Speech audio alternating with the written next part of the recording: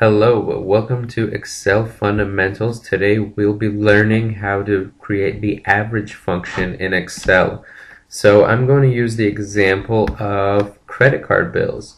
So I have lined up here 5 expense categories on my credit card bill and every month of 2015. And I want to know on average how much did I spend on gas in 2015. How much did I spend on dining in 2015, and so on. So one way you could do this is if you added up everything in this column.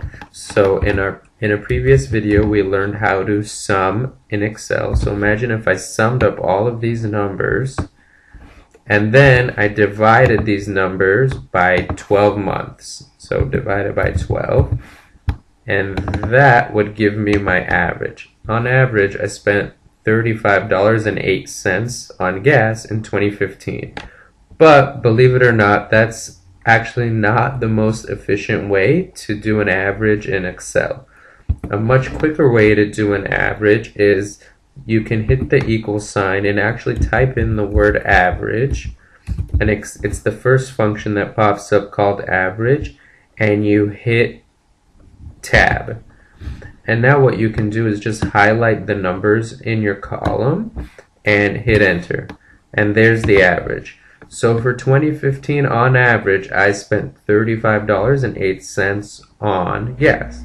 Now, I want to get my average for how much I spent on dining, entertainment, groceries, and travel.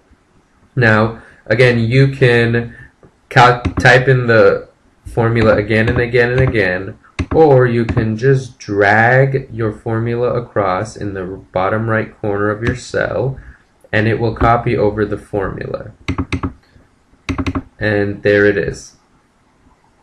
So on average, in 2015, I spent $206.42 in a month on groceries. And that's a pretty quick way to do averages in Excel. Something else I wanted to cover, let's call this average, is minimum and maximums. Minimum and maximums are two really cool tools you can do in Excel. So the minimum would be out of a range of numbers, what is the smallest number in the range, and maximum is out of a range of numbers, what's the largest. So the way you create that formula is you type in min, there it is, it's the first one, hit tab, and highlight the numbers, $23. So, and here it is, it's in July. So the least I spent on gas in a month was $23. And for maximum, let's see, $47. The most I spent in a month on gas was $47, and we see here it happened in December and in April. And then what we can do, like we did in the row above, is you can actually highlight both and again grab the bottom right corner and drag it across, and it performs your formula for you for both of these rows. So yep, there's the minimum and there's the max.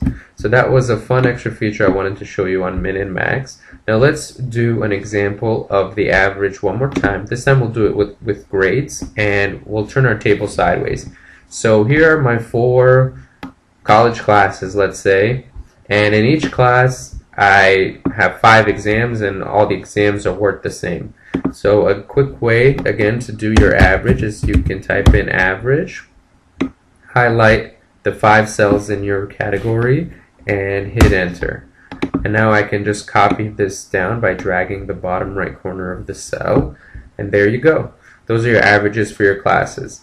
And one other cool Excel trick that you can apply, similar to what I showed you in the sum video, was you don't necessarily have to calculate your average if you just want to eyeball the numbers. So you could highlight your 5 numbers right here, highlight them, come down here, and there's your average, 87.8, like it shows us right down there, and here it is when we calculated it. And there you have it. Those are some cool tricks on eyeballing average, doing the actual average formula, and an introduction to min and max. Thanks for watching.